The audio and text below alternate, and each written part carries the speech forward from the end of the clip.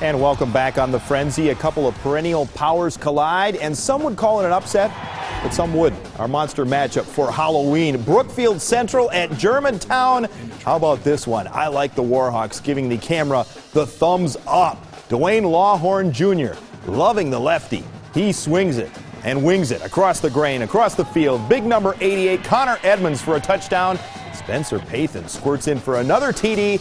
G-Town wins 37-18 over Brooks Central. Crosstown rivals Milwaukee King and Menominee Falls. In the Falls, Bryce McMurtry dragging King defender Keontae Mack for the first down. Generals get the ball, but Collins safe.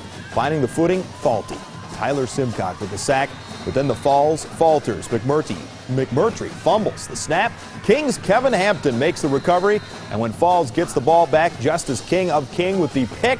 The Generals' Lindsey Hudson told us earlier in the year that King did not want to be one of the MPS schools that's an automatic L to the start of the playoffs. They wanted to win the first game, and they do, blanking the Falls 14-0.